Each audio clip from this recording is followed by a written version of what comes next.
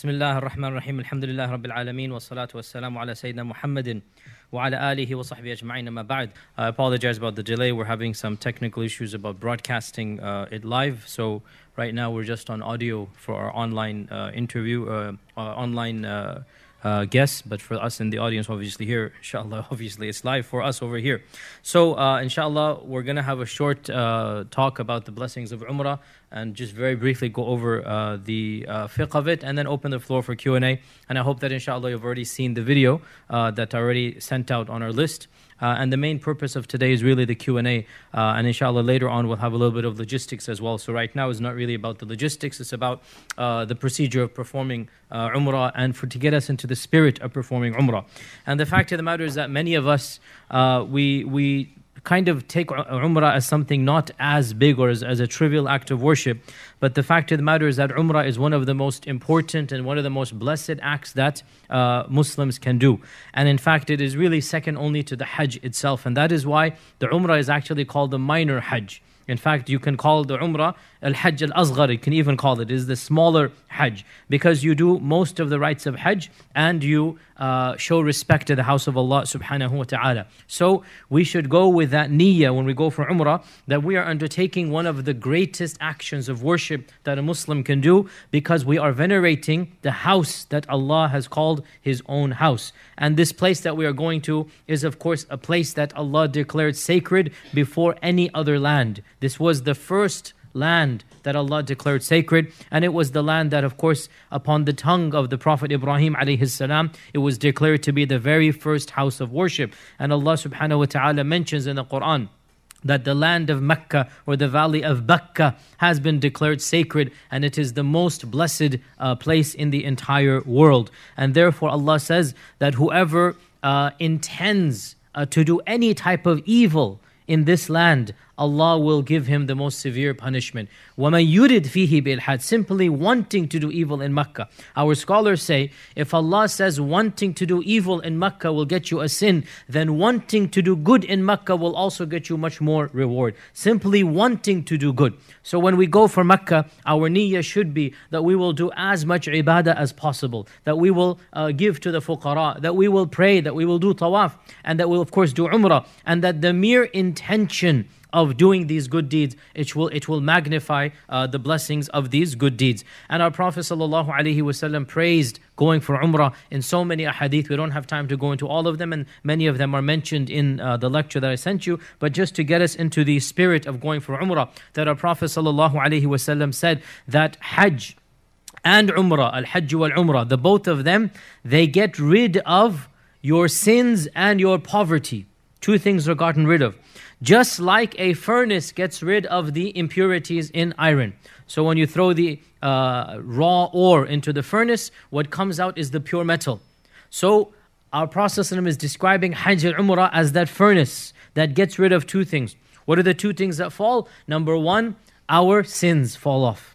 So just like when we go for Hajj, we expect to come back a fully clean person. Similarly, we should have the same intention when we go for Umrah. No doubt Umrah is not as blessed as Hajj, but nonetheless, it is right under it. It is the Hajj Asghar. So when we go for Umrah, our niyyah should be as well that we come back as a clean person, as a pure person. And also, we intend, and there's nothing wrong to intend this, that, oh Allah, I am spending so much of my money and my time for your sake, and your Prophet ﷺ has promised that when I go and spend money for Umrah, that Allah will eliminate faqr or poverty from me. So we want to be eliminated from the poverties that all of us obviously want to avoid.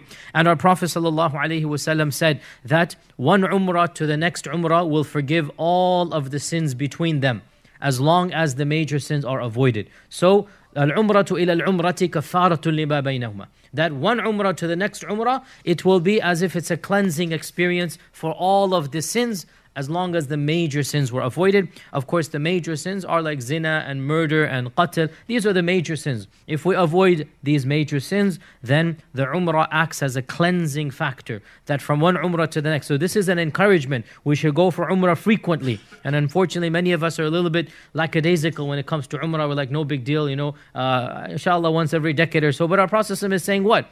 That the more Umrahs you do, the more you will be clean. So one Umrah to the next Umrah. So we should already be thinking, when is the next time I'm going to go for Umrah? It should already be in our mind. Maybe not next year, 2-3 years from now, it's my niyyah to go for Umrah if Allah has given me the wealth to do so. And our Prophet ﷺ said that Hajj and Umrah is one of the two types of jihad. Ahadul jihadain. Of course, the other jihad is the actual ghazwa. So he called Hajj and Umrah, he said that إنها ahadul jihadain. It is one of the two jihads. And this shows us that the greatest physical journey that we can do after the ghazwa of a legitimate nature, the second greatest physical journey will be the journey for Hajj and Umrah. And our Prophet ﷺ said that raising the voice, now here's another point by the way, a lot of us think that labbaik Allahumma labbaik is only for the Hajj. And this is a big misconception. In fact, the talbiyah, labbaik Allahumma labbaik, is for the state of ihram. So whenever you're in ihram, you say the talbiyah.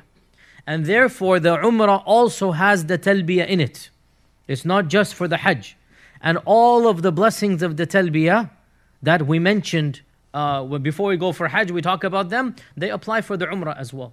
Because the Umrah is also an act of talbiyah, where you say, labbaik Allahumma labbaik, labbaik la sharika laka labbaik, inna alhamda wa ni'mata laka wal mulk la sharika lak. And our Prophet ﷺ said, before he was going for Hajj, he said, Jibreel came to me and he commanded me that I should raise my voice when I say the talbiyah.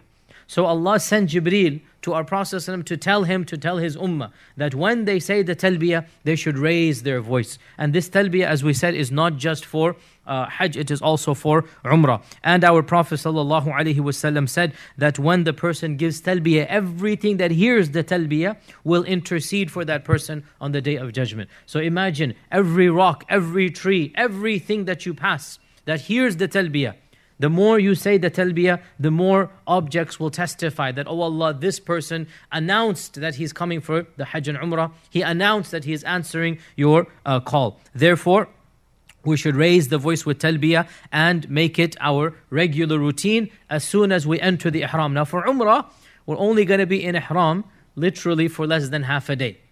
Right? We're going to, in our program, we're entering ihram from outside of Medina. So from literally, it's not even like Hajj, we have 4 or 5 days. It's literally less than half a day. Why don't we spend extra energy, mentally prepare ourselves that for those 7-8 hours, or maybe even less than that if the bus driver is driving the way that they drive usually, maybe even 5 hours, right? Before we get from the miqat to Makkah, this is the time that we have, that we should raise our voice with the talbiyah, that the bus should be buzzing with the talbiyah as much as possible so that we get our sins forgiven. And our Prophet ﷺ said that whenever the person raises his voice with the talbiyah, the Prophet ﷺ said everything on his right and left, even the hajar and the shajar, they start saying the talbiyah as well. So they, of course, we cannot hear it. But when the inanimate objects hear people saying the talbiyah, Allah Azza wa Jal gives them the ability. We don't know how, but everything will say the talbiyah along with our talbiyah as well. And this is a good incentive as well for us to say the talbiyah as frequently as possible. And our Prophet ﷺ also told us that touching the two rukn, the corners, which is Hajar Aswad and Rukun Yamani, touching these two rukuns, they're called the ruknayayn, the two rukuns. Touching these two rukuns, it causes our sins to be forgiven. So we should try our best to physically touch the two rukun, and inshallah we're going at a time, it's not off season, but neither is it peak season. It's kind of in the middle. So we're going at a time that it's not Hajj season, alhamdulillah, but of course it is the December break, so a lot of people will come. But inshallah we will be arriving in Makkah relatively a little bit late, around 9-10 p.m. And it's not going to be, it's going to be a day that a night that inshallah ta'ala, it's not going to be the weekend over there. So relatively speaking, it will be a better time than later on in the week or before that week. So inshallah, my point is that for those of you that are still feeling energetic and young, maybe you can make your niyyah that at least one of the 7, I'm going to try to touch the Hajar Aswad. Inshallah, we'll see. Play it by ear. I mean, obviously if the rush is very bad, then we skip that. But make it an intention. By the way, so touching the black stone doesn't have to be done only in the Umrah. You can do it in any tawaf. in any tawaf. So suppose you come and it is too tired, you're too busy, no big deal. Okay, then just do the tawaf. The next day, stay awake late at night, 2 a.m., 2:30 a.m. This is when, of course, the rush goes a little bit less. Then you do your tawaf and you make your niyyah that inshallah, I'm going to try my best to touch the Hajar Aswad, because touching and kissing the Hajar is, of course, an act of worship, and it does forgive the sins, as our Prophet sallallahu alaihi wasallam said. And our Prophet sallallahu alaihi wasallam said that never does a person raise a foot or put it down when they're going to the tawaf or the Hajj or Umrah. Never, in other words, whenever they're taking a journey to Makkah, never do you raise a foot or put it down, except that Allah will raise you one level or forgive a sin. So every single footstep to the Haramain, every single footstep to Makkah will give us that reward. And therefore, alhamdulillah, we thank Allah we live so far away then. Because when we do go, now that farness becomes a blessing. That we are spending more money than a person, from within driving distance. We are spending more of our time, and we hope that inshallah this long distance that we're going to travel, literally halfway across the world, that inshallah ta'ala we will get the extra ajr for that. And our Prophet sallallahu alaihi wasallam said that the tawaf of the Kaaba is just like the salah. الطواف بالبيت صلاة. So doing our tawaf around the Kaaba, we should be in the state of khushu' that we have during the salah, because it is a type of salah, except that Allah subhanahu wa ta'ala has allowed us to speak in the tawaf, and we are not allowed to speak in the salah. And our Prophet sallallahu alaihi wasallam would regularly kiss or touch the black stone. And we know that the black stone is, of course, one of the stones that Allah sent through Jibreel to the Prophet Ibrahim alayhi salam. And it is a stone from the stones of Jannah. And I have said before, in a reminder here, that if Allah does allow me or you or any of us to be right in front of the black stone and kiss it, then just take a millisecond to make sure you're kissing at the right space, right spot. Why? Because I mentioned in the Seerah class 3.5 years ago, and I showed you on our TV screen here, I showed you that when the Qaramita, which was a radical Ismaili group in Bahrain, they came and they ransacked the Kaaba in, was it 270, whatever Hijrah, 200 something Hijrah, they ransacked the Kaaba, they stole the black stone, and they had to break it in order to get it out of the Kaaba. So it splintered. So the black stone splintered. And therefore, when the Abbasids got it back, they had to put pieces of the black stone in pure silver. So most of what you will see there is pure silver. And there's only some fragments of the black stone that are sticking out. The rest is embedded inside the silver. So, and you will see it clearly. You will see there's 7 slithers, there's 7 fragments of the black stone. So when you kiss, if you're able to, and if not, then your life is more precious than trying to figure out where to kiss, okay? But if you're able to, then try to kiss on the actual black stone. And if not, إِنَّمَا الْأَعْمَالُ بِالنِّيَّاتِ, Allah knows you stood in line, you tried your best to get there, and you were able to do as much as you can. And our Prophet ﷺ encouraged the Sahaba by saying to them that Allah has made the tawaf and the safa and the hitting of the jamarat, which we will not be doing, Allah has made it a symbol of iqamatu dhikrillah. You are resurrecting and establishing the dhikr of Allah in this earth. So the tawaf and the sa'i and the jamarat. Now this is not jamarat time for us, but the tawaf and sa'i. This is iqamatu dhikrillah. So this is establishing Allah's dhikr in this earth. And one of the simple realities of establishing Allah's dhikr, the tawaf is a non-stop act of worship. 24 hours a day, 7 days a week, 30 days of the month, 360 days. It keeps on going except for the actual salah, and then immediately it starts again.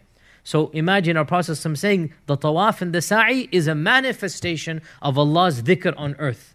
And we see it non-stop. Isn't that the case? Never, ever does it stop. It's something that is a continuous act of worship. So just like Allah should be continuously worshipped, so too the people are doing tawaf non-stop since the time of Islam. Frankly, even before Islam, the mushrikun were doing tawaf, right? So that is a non-stop act of worship that is continuing throughout centuries and centuries. And nothing stops it. Even the salah, you stop just for the salah. 10 minutes we stop and then we resume again. So we should feel a part of this continual ritual that has been established from the time of Ibrahim. Now you too will take your part in doing that iqamatu dhikrillah on this earth. And also we're going at a season that insha'Allah ta'ala we're able to take advantage of the multazam. And the multazam is the place between the Hajar al-Aswad and the door. There's a small area around 7 feet or 6 feet. It's not that much space that our Prophet ﷺ said that what is between the Hajar and the bab or the door is a place that whatever a person asks for, Allah subhanahu wa ta'ala will give it to him. And our Prophet ﷺ, now this hadith, a little bit of ikhtilaf, is it authentic or not? Some say it's slightly weak, some say it's authentic. Now, even if the hadith is a little bit weak, our Prophet ﷺ, we know for a fact he stood there for long periods of time. And he put his hands up and he beseeched Allah subhanahu wa ta'ala. So this kind of makes this concept completely valid, that between the Hajar al-Aswad, between the Hajar al-Aswad and the door of the Kaaba, between this is an area that is especially sacred for us, that we should try our best to go and make dua over there. And you don't have to do this on tawaf. You can do it at any time.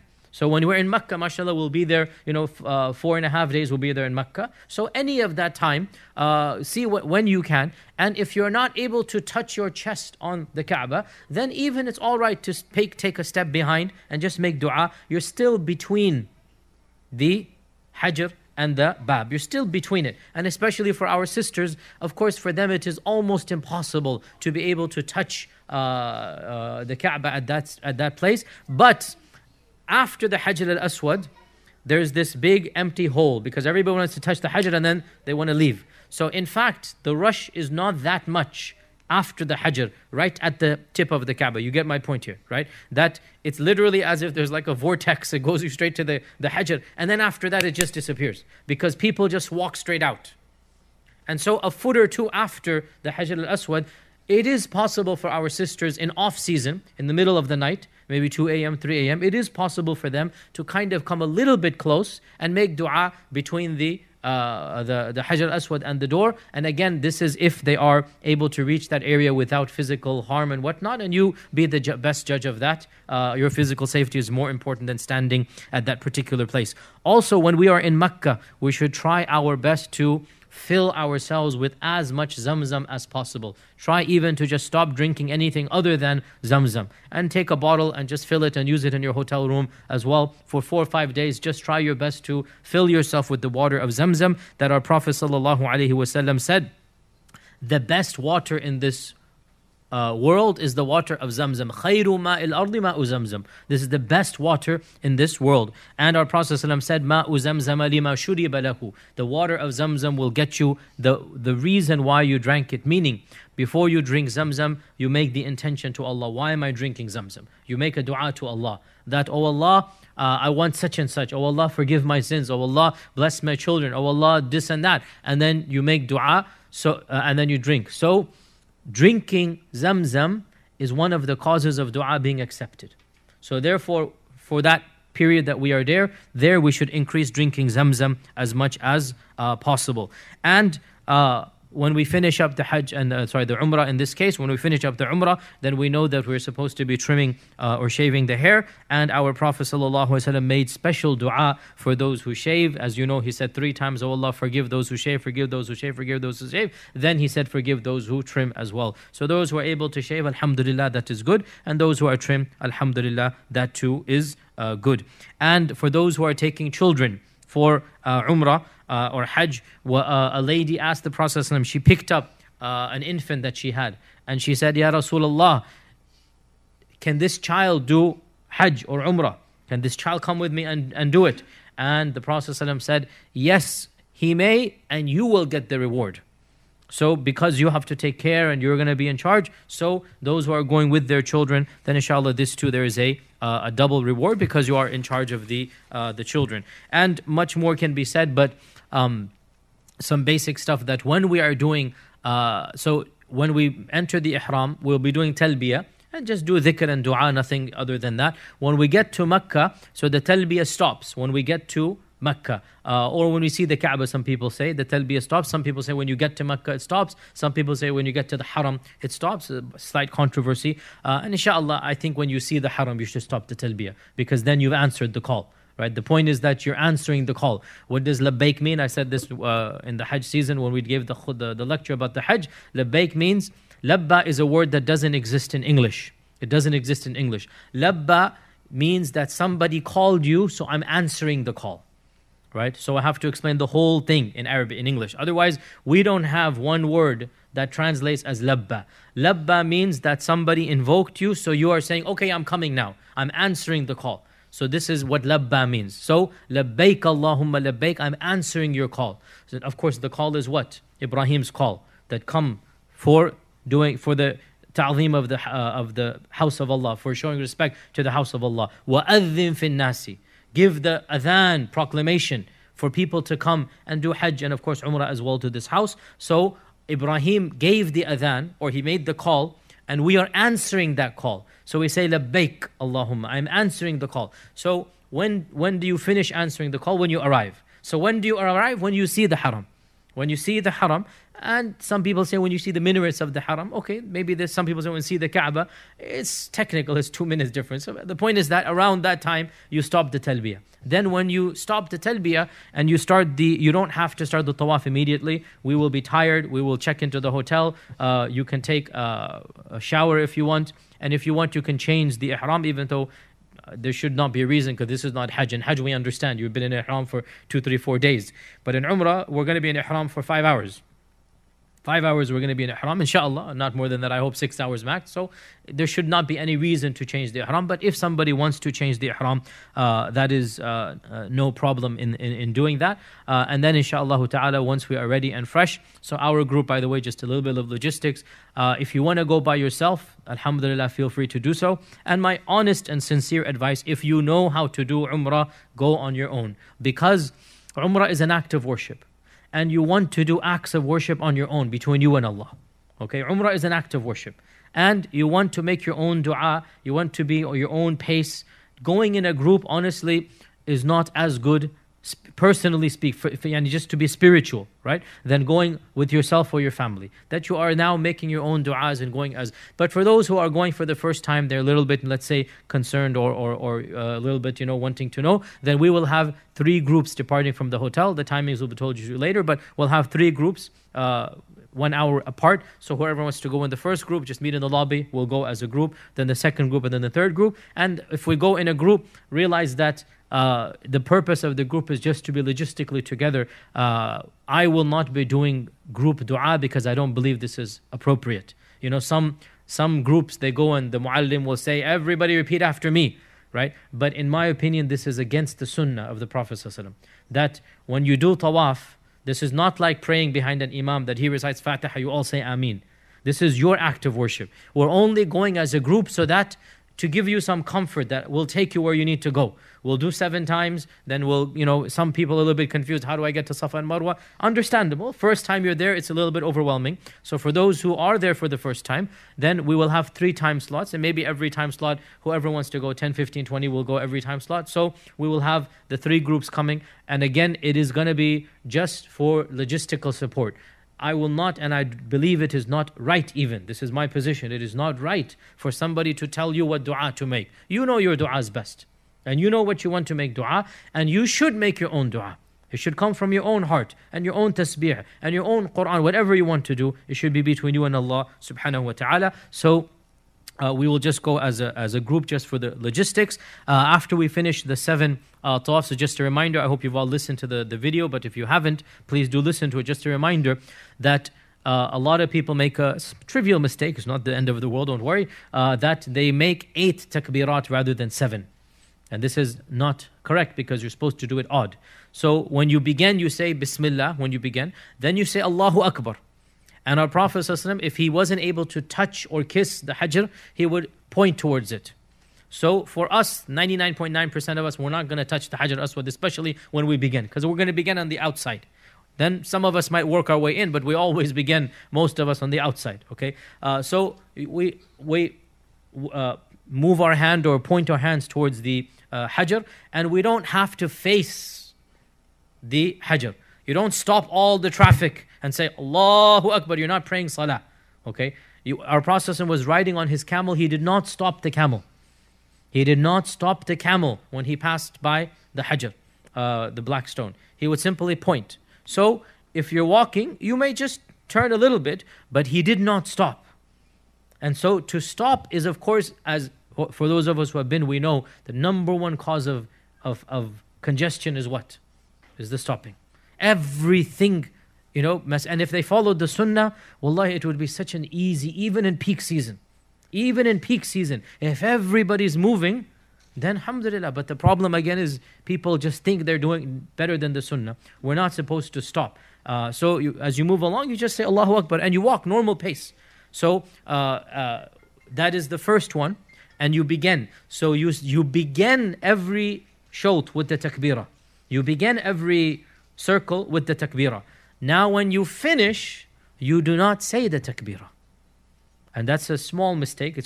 Your tawaf is not batil if you say it's just Allahu Akbar. But I'm saying you want to be precise. You don't say the takbirah at the end of the seventh. Now people feel weird that I'm just walking away. Well, realize you're supposed to pray the 2 rak'ah. That's your ending of the tawaf.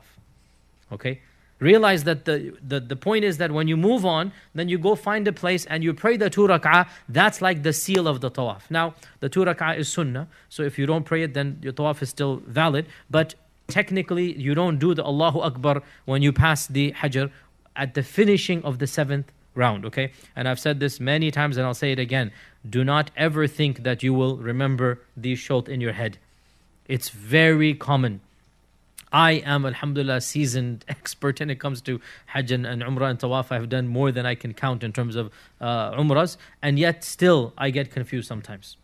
You're in the crowd, you're in the rush, and like, was it 5? Was it, especially around 5 and 6? That's when it really, then when you're in 6, you're like, am I beginning the 6th or ending the 6th? Right? This is like always like, okay, I know the number 6 is in my head. Is it the beginning or the end? And you really get confused. So the easiest thing to do is to have a marker on your hand, just like keep your hand in a certain position. Or some people literally have a clicker or something, or that's fine. Or they have a tasbih and they move it, that's fine as well. I'd rather just follow my hand. And so you just follow this and just say that, okay, I'm in the first. Now, you need to decide when will you shift from 1 to 2. At the beginning of 1, are you at 1 or are you at 0? You understand? Because that changes everything, right? When you start, are you already on 1? Because then when you finish 1, you move to 2. So then in reality, you're in the middle of 2. Whereas if you finished 1, then you move to 1, then, so you understand the point, right? You need to decide your own language to yourself. But I'm saying logistically speaking, is always a confusion. Suppose you're totally lost and you don't know which one you're on. You do in tawaf as you're supposed to do in salah, which is that you base on the yaqeen. So if you're confused between 5 and 6, the yaqeen is 5. If you're confused between 4 and 3, the yaqeen is 3. So you base on the yaqeen, get rid of the shak, which is the extra one, and then you go as if you're in the lower of the 2. And then you continue, and then that will be acceptable. So after we finish the tawaf, we then perform the 2 rak'at. It is almost impossible, even in off-season, to pray the 2 rak'at behind Maqam Ibrahim directly. So you go, if possible, behind Maqam Ibrahim far away. As for directly behind Maqam Ibrahim, you can only pray there when it is literally off season, where the Hujjaj and the Mu'tamirin are very few. Maybe it would be mid-February these days or something of that nature. When nobody's coming in the middle of the night at 2 a.m. in February, something. Maybe at that time, then the tawaf is so few, you probably have, maybe a few hundred people, that's it. Okay, those are very difficult for people like us because we're working, we have jobs, whatnot. This is only for those who generally they live there or whatever. I mean, otherwise we rarely get that. So for us, don't expect to pray directly behind Maqam Ibrahim. We will go far behind and try to have Maqam Ibrahim in front of us. Okay, so we'll try to go far behind, but still in the direction of Maqam Ibrahim. And if we can't find space even there, then okay, we'll just go somewhere else and pray 2 rak'at. And then after that, the sunnah of our Prophet was to fill up with Zamzam. So then after that, you drink Zamzam. And Zamzam is blessed water, so you even pour it on yourself. He would even do wudu with zamzam, no problem. So, and there are fountains, as you know, taps between the tawaf and the mas'a. And then inshallah we will do our sa'i. I was very sad to see this year that they have put up barriers between the actual mountains. You cannot touch Safa and Marwa anymore. And I'm very sad to see this. I grew up in the 1980s as a little child playing always. Every time I would go to Umrah, I would literally climb all the way to the top. This was my memories of early 80s when I was a kid, 7, 8, 9 years old, that every time I would go all the way to the top. Because I'm a kid, I love it, and then come all the way down. This year I saw they actually put barriers. You cannot even touch Safa and Marwa anymore. It's now a relic. You just see it. As far as I know, that's still right now. But in Hajj, for sure. In Hajj, you could not even come to Safa and Marwa. You just come to a little bit of the base and then you have to go back. So we have to stick with whatever the authorities say. And so we will go 7 times between Safa and Marwa. And of course, we end the 7th time on Marwa. So you have to walk back anyway, but that doesn't count as a shawt. That does not count as one of the things. And after you finish the 7th one, right there are the barber shops. So our sisters can go back to the hotel. They should have a small scissors with them that is travel safe, TSA friendly, safe, or else that will be an issue. So it's very helpful to the sisters to have their own scissors they can use in the hotel room. And for the brothers, they can just go to the barber shops right after you finish Marwa. There's hundreds of barber shops there, so we can just go there, and whoever wants to shave, whoever wants to trim can trim. And then of course we are done with the Umrah. Now, the common question that always comes up, and I have given a much more detailed answer in the video so you can see it, for those who want to go for multiple Umrahs. So I said that this is a classical controversy, dates back to the time of the Sahaba. So whoever wants to go, they are free to do so. Of course, logistically, that's their business. We will not provide a second Umrah. That's, you just take 2 riyals taxi and just go to Masjid Aish and come back. That's up to you. Not that difficult at all. And if you want to rent your own taxi, 2 riyals means you'll be stuffed with 5 people. But if you want to take your own, it'll cost you 15, 20 riyals, and then you just go, and you can even tell him to wait and he'll bring you back. Not a problem. It's really up to you, and whoever wants to, alhamdulillah. I prefer the position that doing too many umrahs makes the sanctity of the umrah not as holy anymore. It becomes routine. And our Prophet ﷺ, it was his sunnah and the sunnah of basically the Sahaba after him to do 1 umrah per trip.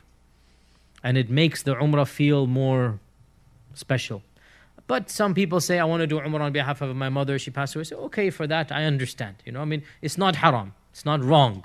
But also do realize that yes, it is true that the asl or the general ruling is 1 umrah per trip, because then you will feel more enthused, you will value the umrah more. But whoever wants to do it, then it's not a problem, that's permissible. But some ulama would say this goes against the sunnah. And others, Imam Malik and others, were even more stricter in this regard. That in fact, Imam Malik and others did not even want a person to go for umrah twice a year, because he said, I want to value the umrah. Don't make it a routine. So even he didn't want people to do Umrah even twice a year. He said Umrah should be once a year, just like the Hajj. Don't go more than that. And not because he wants to not tell you to do worship, but because you want to keep the sanctity and the feeling of awe that you go for Umrah, in that feeling, that you don't want to make it into a routine habit. So these are some of the main points, and inshallah ta'ala, when I open the floor for Q&A, please realize that my Q&A right now is not logistics. It's about the fiqh.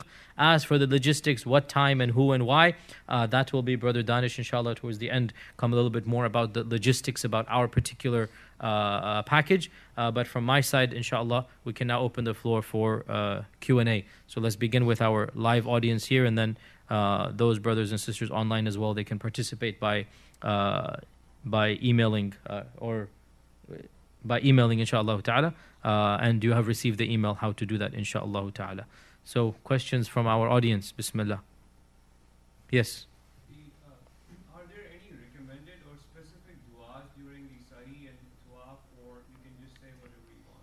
Are there any recommended du'as between for tawaf and sa'i? So there are some du'as that our Prophet sallallahu alaihi wasallam said, and especially between the Rukn Yamani and the Hajar Aswad, we know that he would say رَبَّنَا آتِنَا فِي الدُّنْيَا حَسَنَةً وَفِي الْآخِرَةِ حَسَنَةً وَقِنَا عَذَابَ النَّارِ. So this is just for that last quarter of the tawaf. And when he would start the Safa and the Marwa. So there's a long dua that you will find in your booklets of Umrah, booklets of Hajj and Umrah. He would stand on Safa and on Marwa, face the Qibla and say Allahu Akbar, Allahu Akbar, Allahu Akbar. He would say for example that صدق وعده ونصر عبده وعز جنده وهزم الأحزاب وحده لا إله إلا الله ولا نعبد إلا إياه مخلصين له الدين والكره الكافرون. And then he would make long du'as. So this is on Safa and then on Marwa. So there are certain things narrated, but for the bulk of it, we just do our regular dhikr. Regular dhikr, or open up a mushaf, very good. You open up a Quran, you have your phone, use your iPhone with the Quran, just read some Quran, and just make dua to Allah subhanahu wa ta'ala. Okay, hand was on this side, yes. I was wondering, the trimming here, is there any criteria or just any sort of passing or anything? Trimming is anything that constitutes trimming. So if somebody sees you and sees that you've had a trim, then this is trimming. As long as it's something that is, so it must be for the entire area, right? And if one of us is bald, I'm getting bald myself as well. You are not bald, you are half bald. So give yourself half credit. So if somebody is bald, then the scholars say for him, he should just ta'abbudan, just as an act of ibadah, just put the shaving over his hair just to show Allah Azza wa Jalla that he's doing it, even though he doesn't have hair. Okay? Yes? So if you do multiple Umrah, and at the end of the first Umrah you did shave your head, the next Umrah, what you going to shave? Like we just said, so you will just shave even if there's nothing. You will just do it ta'abbudan ilallah, just as a showing Allah that this is an act of ibadah. Okay? Yes, sister, go ahead. Yes, you can trim your own hair. Not a problem at all. We have a question from online that can I take a shower once we arrive in Makkah? And the sister is saying, can we change our garments and undergarments because we might be tired or sweaty or whatnot? Yes, as we said, you can take a shower and you can change all the garments. Even for the men, they can change into another ihram if they so want to. And for the sisters, if they want to change whatever they're wearing, they may do that as well. Question from online, giving the Ebola breakouts, is it permissible to wear a mask and do the kafara, or is this not a valid excuse? So I'm not going to talk about the medical issue of whether one should wear mask or not from a medical perspective. That's up to you and your doctor. And how effective that is, that's not my business. But from a fiqh perspective, if you feel that you wish to wear a mask, scholars differ. This surgical mask in our times, is it one of the things that breaks the conditions of ihram? Not breaks, but breaks the shurut or the issues that are haram in ihram. Does it break it or not? Because it's not fully covering the face. It's just covering the mouth and the ear. So how technical do you want to be? There are one group that says that this is not really covering of the face. It's just covering the nose and the breathing apparatus, right? So they say no kafara is needed. And another group of modern scholars says, no, it is covering the face because it covers basically most of the face. So they say go with the majority. So it is a gray area. And alhamdulillah, the kafara is very affordable for us from America, right? It's not something that is, so you feed 6 people, for example. So you buy food for 6 people and then you give it to the people you can see they deserve the food, and that's enough for a kafara. So my suggestion would be, even though technically fiqh-wise I sympathize with those who say it's not covering the face, no kafara is needed. But just to make your heart at ease, we're allowed to break some of the shurut of ihram. We're allowed to break them if there is a legitimate need.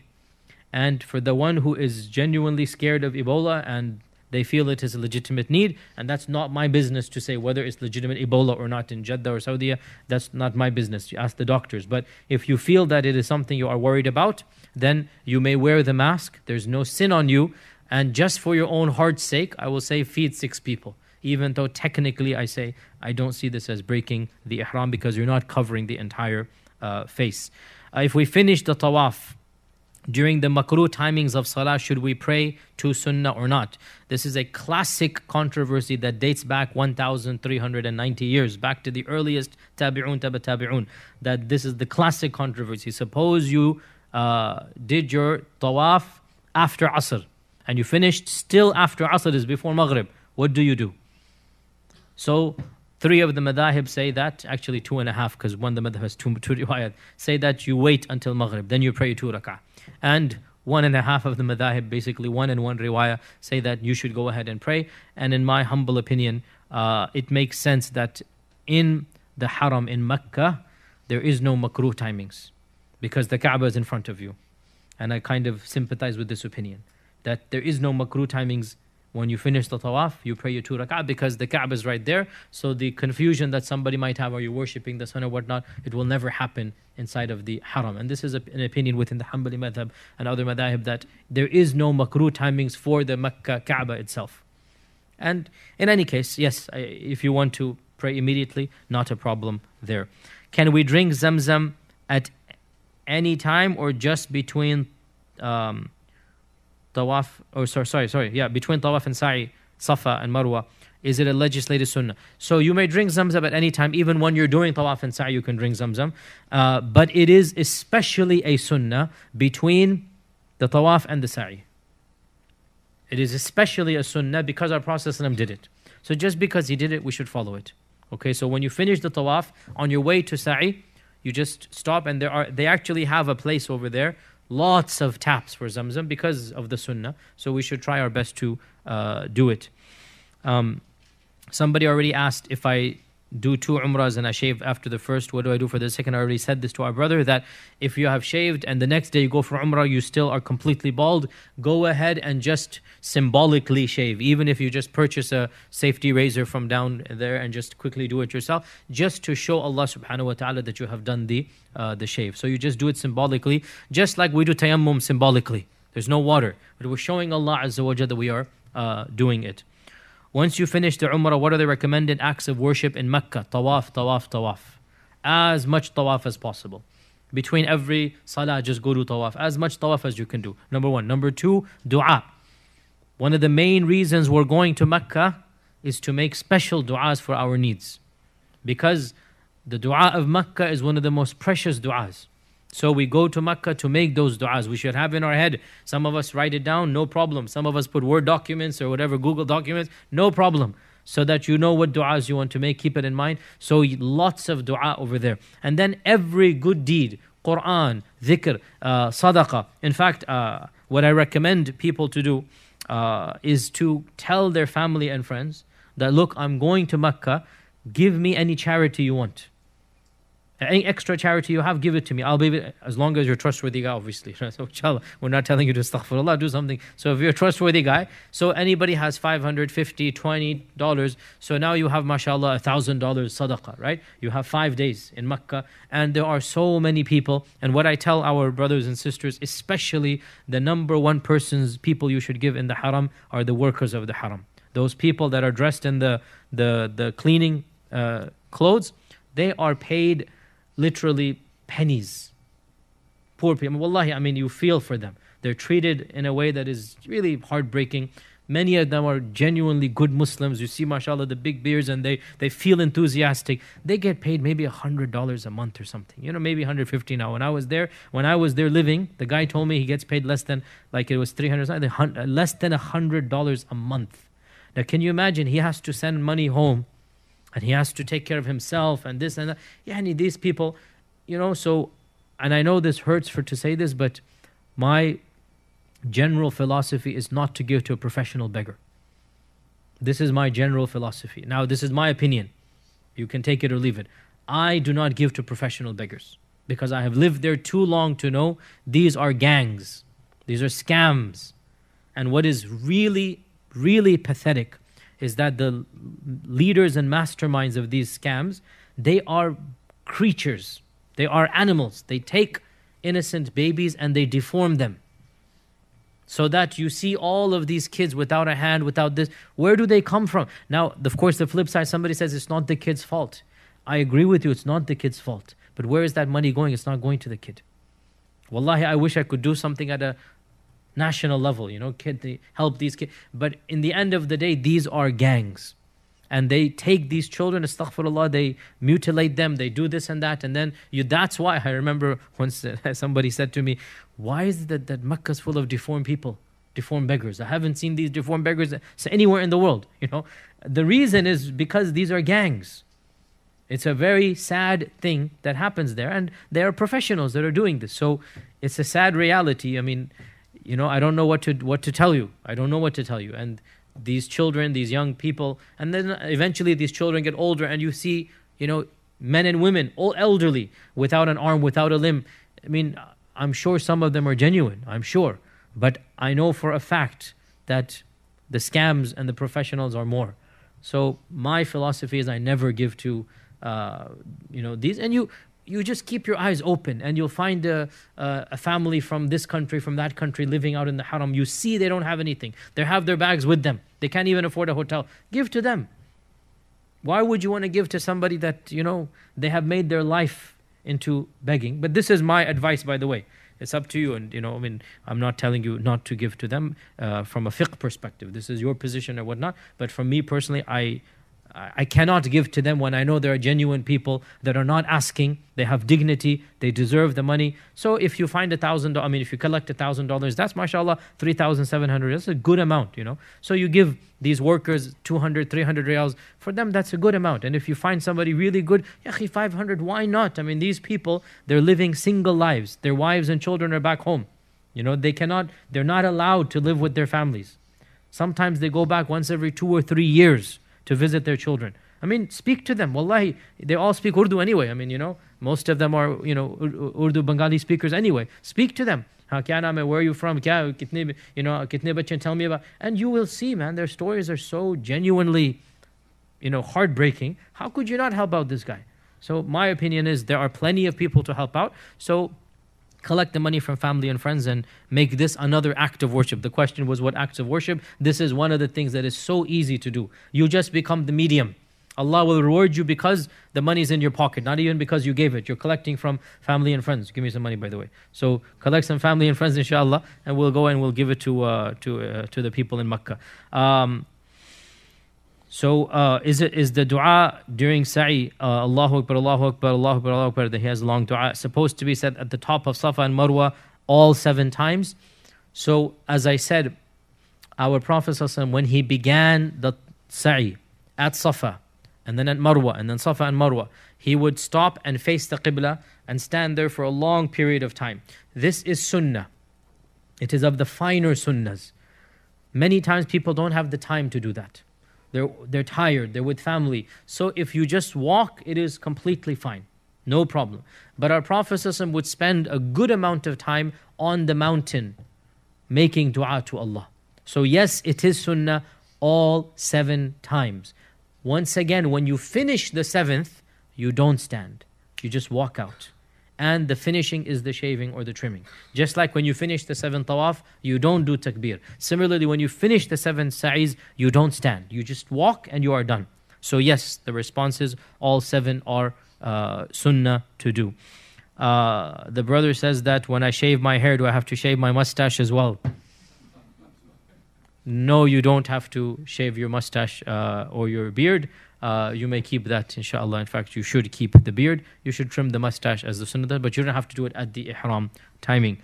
So the sister is saying that she will be in her menses most likely. What is permissible in Medina and Mecca in the time of the menses? So if you feel that you will be in menses for all of those days in Mecca, this is a bit of a problem, because we'll be in Mecca for 4.5 days. So if you feel your your routine is such that it will be overlapping that entire stay, then this is a bit of a problem. And wallahi, honestly, this is not in your hands, of course. In this case, I actually suggest speaking to your doctor and seeing if you can take medication that will not be harmful, as long as it's not harmful, so that you will be able to delay the menses, even though I don't like interfering with the natural cycle. But in this particular case for Hajj and Umrah, it actually makes sense once in a lifetime or once every few years that you delay it for a few days, if it is possible. If not, if there's any other reason, or I think it might even be too late to start the procedure. We have some doctors here. Maybe it'll be too late even right now because we're leaving in 2 weeks. For whatever reason, if that is not the case, then in this case, books of fiqh would say that you should remain in Mecca until you're able to do the Umrah. This is what because in those days there were no flights. If you had to wait a day or two, you'd wait a day or two, then catch up quickly because your caravan will be going slowly. If you're by yourself with your husband, they can be faster to catch up. So the books of fiqh would say that you just wait until your menses are over and then you finish up and then catch up with your caravan. And that's a very good opinion. I suggest to you, if you're able to do that, and it is technically you can, even in our group, it's not Hajj, which means the flights are negotiable. In Hajj, the flights are almost set in stone. In Umrah, the flights are negotiable. Speak with Dar es Salaam, see if it can be arranged. If it cannot be arranged and you are not able to do this, then in this position you must follow the darura opinion. I don't like saying this, but it is a darura, and that is that you perform the tawaf in that state, even though I don't like to do this, but it is a darura. There is no other alternative. You're in ihram, you need to do it in that state. It's like the one who cannot do wudu and cannot touch his water. What should he do? He simply prays in that state. It's a darura. It's not the general rule.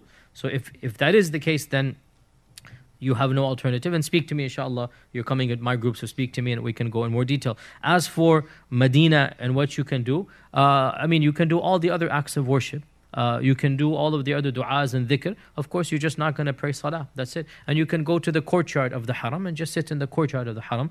I would suggest you don't go inside the haram. But even if the person went inside, there is a controversy. Should the woman in menses, is she allowed to go inside the masjid or not? Some madhahib say yes, some madhahib say no. So it's not something that is ijma' or clear cut. There's a gray area. So if you, just to be on the safe side, stay in the courtyard. You know the large courtyard outside of Medina. Stay in that. And in the haram as well. Stay in the courtyard outside. Don't go inside the physical structure until the menses are over. Question. I want to perform hijama. Can you suggest anybody? You know what? I will find out for you. Yes, I can. But I'm not responsible. What is hijama? Blood sucking. Cupping. Cupping. You cut and you... you do that. But I will tell you of people, but it's up to you to trust them or not. I can easily find out for you. I have good friends who would know people who do hijama, okay? But it's your liability, not mine. So say that. Advisable to people do it in Medina, not Makkah, because the cuts will take time to heal if you get into the plan and it looks like you've been cut up. Yeah, the thing is, where are you going to do the hijama? Which part of your body? If you do it on the back of your head, there were going to be vicious gashes. It's not that bad. What's the significance? Our Prophet praised hijama more than he praised any other shifa. He praised hijama as a means of curing more than any other shifa. There are over 20 ahadith about the blessings of hijama.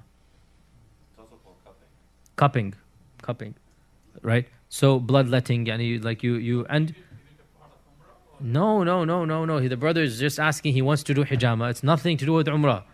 No, you can do hijama at any time of your life. Nothing to do with umrah. But the thing is, yeah, the 16th, the 5th, the 13th, 14th, 15th is the best time. But the thing is, because you're going to shave your hair in Makkah, and because the most common place of hijama is the back of the head, so a lot of people, they want to do hijama in Medina, because then when they go to Makkah, then the hair will be shaved anyway. Because if you were to do hijama at any time of the year in here, they'd have to shave half of your hair. And that looks very awkward. That's why a lot of people combine the hijama with the umrah, because of the shaving. That's the only reason. Otherwise, you don't have to get hijama in the back of the hair. You can get in the head. You can get, and depending on what your ailment is, now you go to the hijama, it's a doctor. It's a alternative medicine doctor, just like these other alternative medicines, acupuncture and whatnot. There's alternative. So there are doctors that are doctors of hijama, and they train in that field. So you tell them, I have headaches. Now the most common thing, I have had plenty of friends, they have told me this, that they have migraines, and the hijama helps them. Plenty of friends. I have never done it. I've never, alhamdulillah, had that issue of migraines or not, but a lot of my friends have done it, and they have told me it has helped them immensely. And so, whoever wants to, that's their business. I can help you. So the brother who asked the question, inshallah ta'ala, I will find out for you. But again, Liability is yours. You go and you judge the guy yourself. I'll just tell you that this has been recommended by my own friends. But other than that, it is yours. So are we allowed to drink caffeine during Umrah? I will drink my mocha in Mecca, and you will see me, inshallah ta'ala. You will see me doing that. So you will see, inshallah, that it is halal, inshallah, to drink a mocha in Mecca. Okay, other questions were done of this here. Yes? Do we have to have wudu during tawaf and sa'i? So do we have to have wudu during tawaf and sa'i? The majority opinion is that yes, you should have wudu, and it is the safer opinion to do, and therefore, insha'Allah ta'ala, you should have wudu. However, Ibn Taymiyyah and others, they felt that it is not necessary to have wudu before you do tawaf. So my suggestion to the people that come with my group is the following. Always make sure you have wudu before you go. But in case your wudu breaks in the middle of the tawaf, then inshaAllah ta'ala you can resort to Ibn Taymiyyah's opinion, because there's no explicit evidence to say that you have to have wudu before doing tawaf. Okay? Tawaf. As for sa'i, no scholar in the history of Islam ever said you have to have wudu. By unanimous consensus, sa'i, you don't have to have wudu. There's no ikhtilaf at all. The ikhtilaf is over tawaf. Okay? Once we start doing tawaf, is it you have to finish it, or can you break it, do something and come back to it? So the brother is saying if we have to break the middle of the tawaf and then come back. So our scholars say if the break is trivial and for a reason, then you may resume from where you left off. Classic example is salah. If the break is trivial and for a reason, salah will take 3, 4, 5 minutes, and it's for a legitimate reason, no problem. If the break is long and for no reason, not a legitimate reason, then you start from the beginning. Okay? Yes, go ahead. Just a clarification about. Are you coming with us this year? No, next year, inshallah, you're coming. Make the niyyah, inshallah. Next year, you're coming, inshallah. Next year, I told him. Next year, inshallah. Khalas, we have a witness in the back that will make sure you live up to your promise. The question is about the special placement of dua. I believe it said that's the place between Hajar Aswad and the door. Yes, between the Hajj Aswad and the door. That's basically the corner. Yes, the corner. It's around 6, 7 feet. It's not that small. You can easily have 8, 9 people squeezed in. And then even if you don't touch it, you're in the second, third, fourth row. You have the men squeezed up. Inshallah. But I see most people, they are doing it between the door and the multazam. Long, they are holding their You mean the door and the hijr? The door and the... the door and the multazam, the extended area of the Kaaba. Yeah, so that's the hijr, yeah. That is not the sunnah place to do it. Yeah, it's not the sunnah place, but neither is it wrong. Anywhere in the Kaaba is good. So anywhere over there is good, but the most blessed place is between the Hajar Aswad and the door. Okay, yes. Besides like one of the brother asked about what to do once you do the Umrah that you have mentioned, the things to do. Looking at this Kaaba and making dua, is that an act of worship or is any? So the brother is saying, is it an act of worship to merely look at the Kaaba? There is a fabricated hadith that says that merely looking at the Kaaba is ibadah. The hadith is fabricated. However, looking at the Kaaba should make your iman go up, and you should feel a sense of khushu' and humbleness and thankfulness that you are there, and that is definitely a part of iman. So yes, but there's no hadith that looking at the Kaaba is ibadah. But looking at the Kaaba should make you feel emotions of ibadah, and in those emotions you should make dua to Allah, yes. And wallahi, it is a sign of weakness of iman if being in front of the Kaaba and you are not moved. Isn't that the case? You know, I mean, if you're in front of the Kaaba and you're not feeling that awe, this is a problem. You know, so this is a sign of weakness of iman. So we have a question from online that can I pray in the hotel with the congregation? My dear brother or sister, wallahi, I respect you, you're coming with my group, but why are you coming all the way there to pray in the hotel? I mean, you have spent money and you have spent time, and now I understand, wallahi, in Hajj, I fully understand. The timings of Hajj, it's crazy. And I prayed in the hotel lobby. You know, when you go down, it is literally connected to the haram. I prayed there because by the time you get there, you cannot even go outside of the, you go 15 minutes before, you cannot even go outside. I understand. But we are not going at that peak season. And if you leave 10 minutes before, you will easily get to maybe even Saf al-Awwal on the roof if you're a brother. Maybe even the front row, you can see the haram beneath you. So I would say, unless you are elderly or sick, why would you want to do that? Right? And as for the fiqh perspective, if the sufuf are not connected, then you praying in the hotel lobby or the hotel musalla will not constitute the jama'ah. Because the sufuf have to be connected. And when are the sufuf connected? Taraweeh and Hajj. Otherwise, the sufuf are not connected from the haram to any of the hotels. It's not that busy. You know, I mean, unless things have changed dramatically, I don't think. I mean, it's not, I haven't been in December for many years, but I don't think it's that busy. Yes? Is there any benefit or anything with sunnah about praying in the hatim and praying nafil? Yes, praying in the hatim is highly encouraged because praying in the hatim is the same as praying inside of the Kaaba. So you will get the rewards and following the sunnah of praying inside of the Kaaba, because the hatim is inside the Kaaba. And it is a mercy from Allah. The hatim is the semicircular round thing, right? The hatim is inside the Kaaba. And Allah, in His wisdom and mercy, before the prophethood began, what happened? We all know that the Quraysh ran short of funds. And so they built the Kaaba smaller than they should have. And this was Allah's design. Because that is why to this day, that area is open. Otherwise, it was closed for 4,000 years. Imagine. For 4,000 years, since Ibrahim's time, up until the Prophet Muhammad's time, it was closed. And the Quraysh would prevent people from going inside except those whom they allowed. Just like every Islamic government did the same thing. Even to this day, to go and pray inside, you need to get royal permission. In some ways, it makes sense. Imagine if they opened the door, what would happen? Just imagine. If they opened the door, there would be mobs and people would die. You understand this. You need a permission and a special whatnot once a year, twice a year that happens. So it makes sense. So what has Allah Azza wa Jalla in His wisdom done instead? The hatim is open. So the hatim is the Kaaba, inside the Kaaba. When you are praying there, you are praying inside the house of Allah. And so it is definitely a place we should try to go pray in.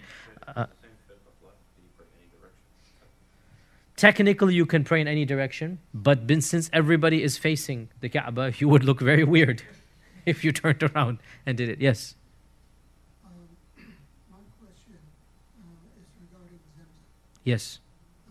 And it's kind of like a precaution for the brothers and sisters. I had a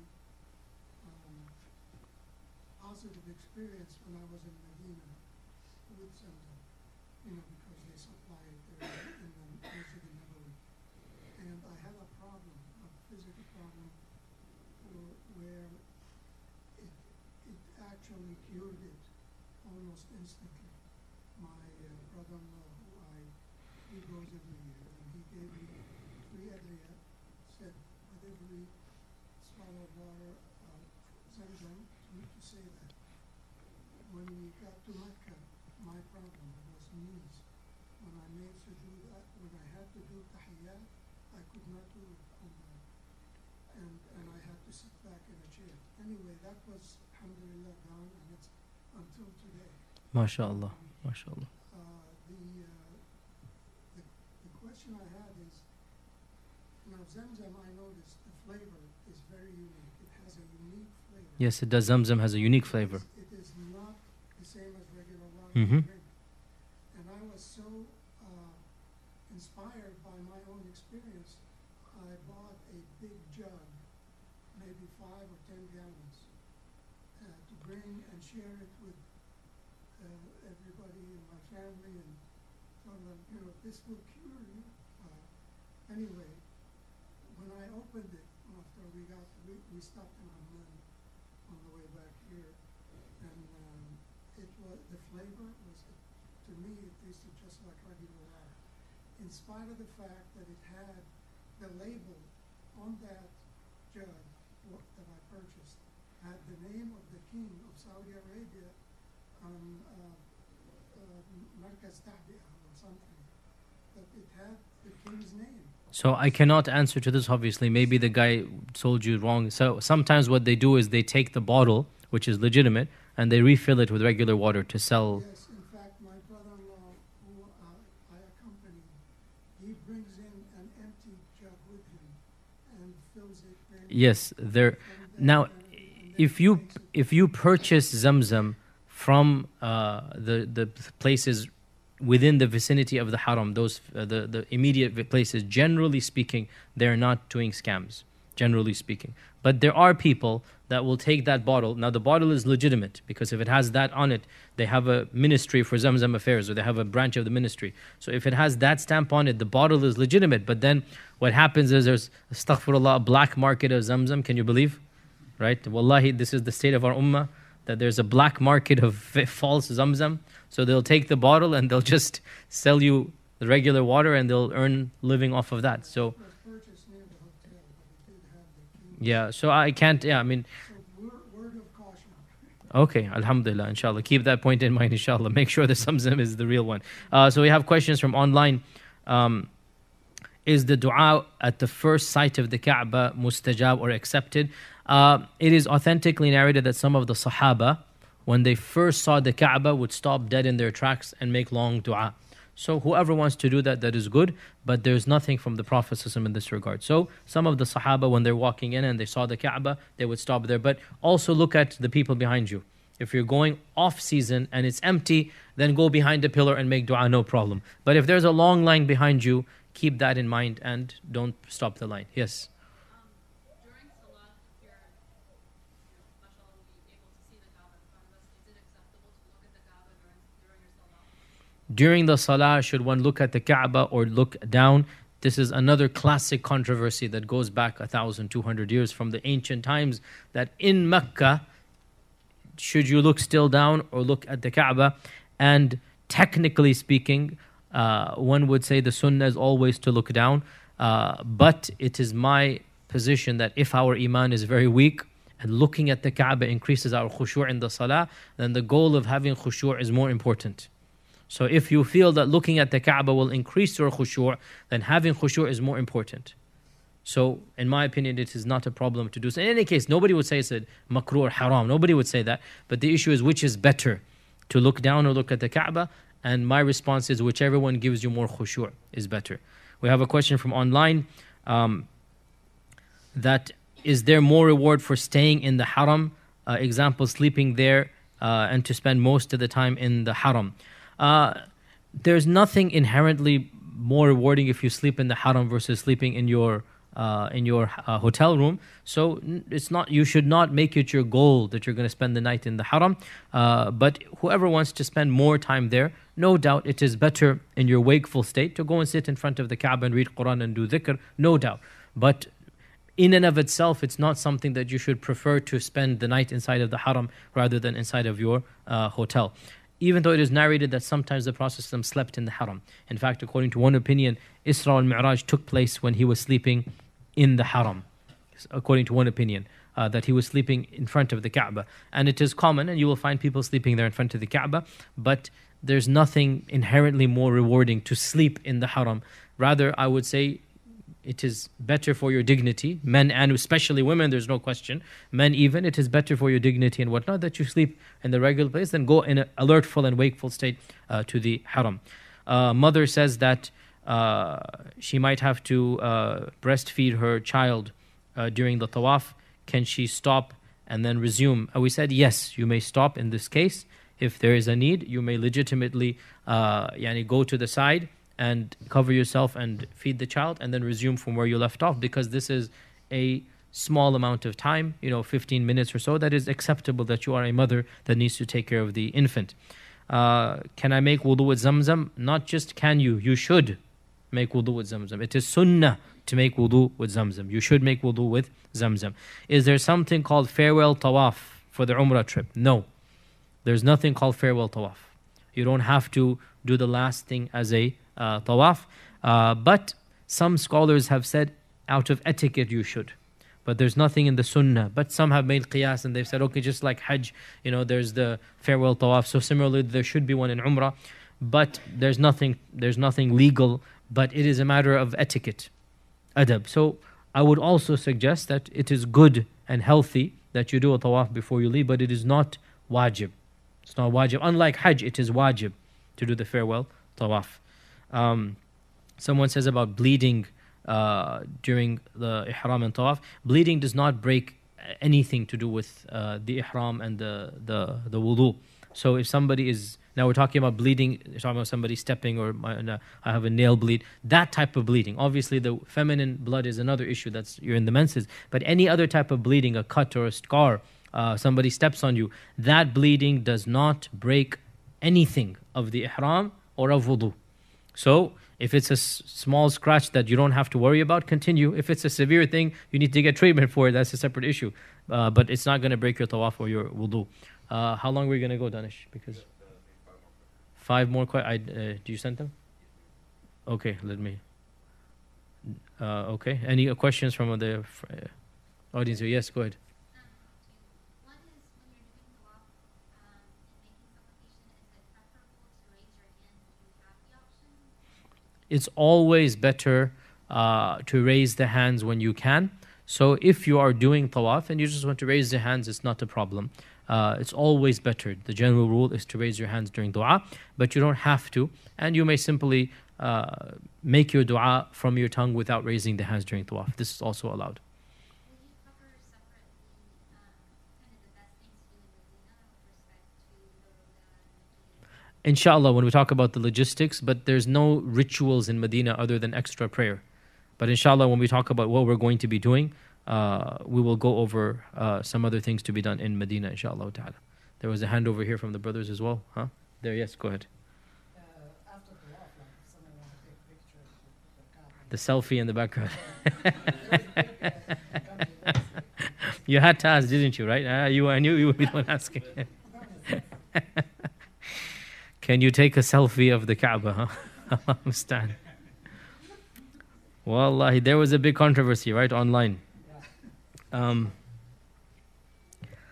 What can I say? It's not haram. If you want to do it and you feel that this is something you like to do, technically it's not haram. It's something that, what can I say?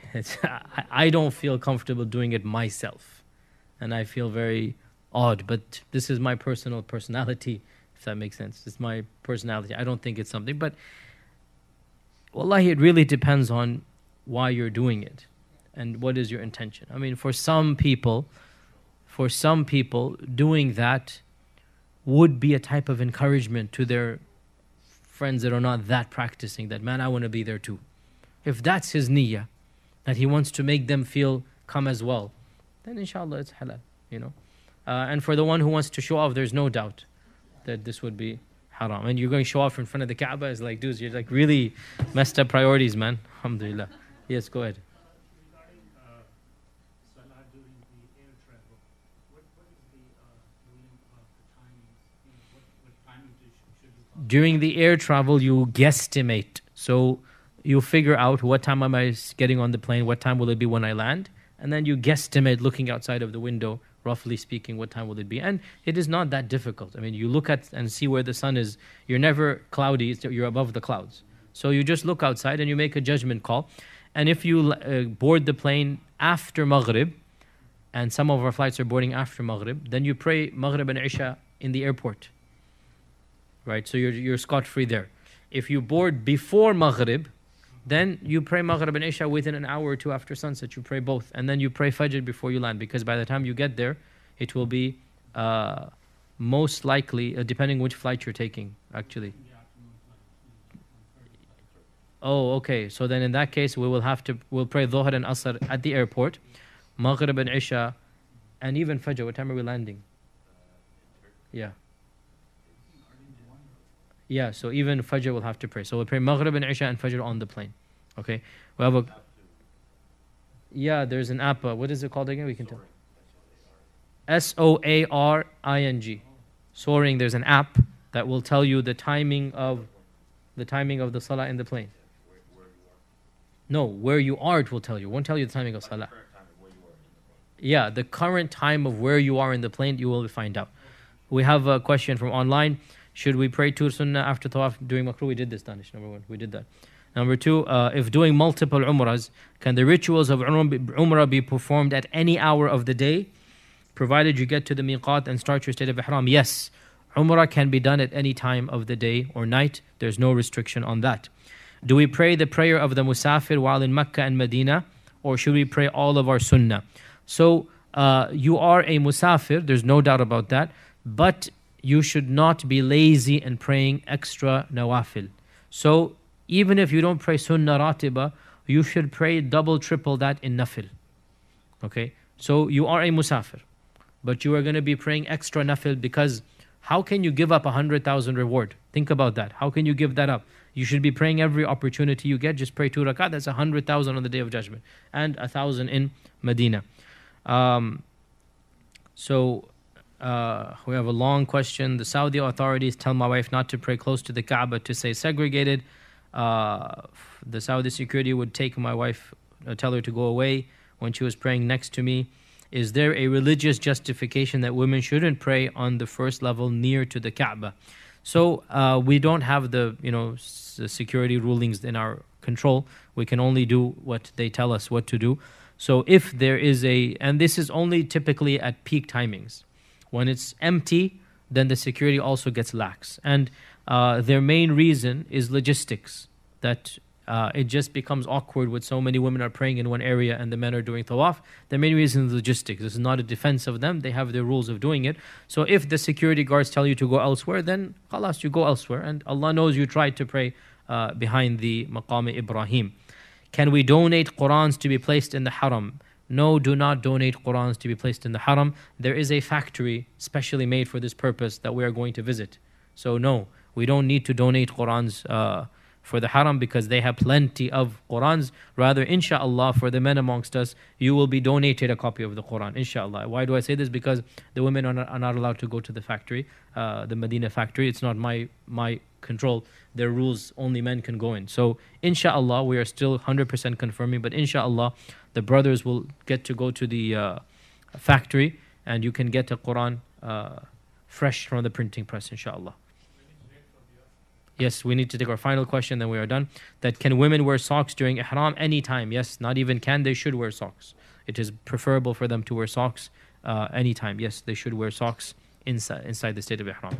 Inshallah, with that, we will, Badash, you need to make some logistics, or at least tell them about the logistics.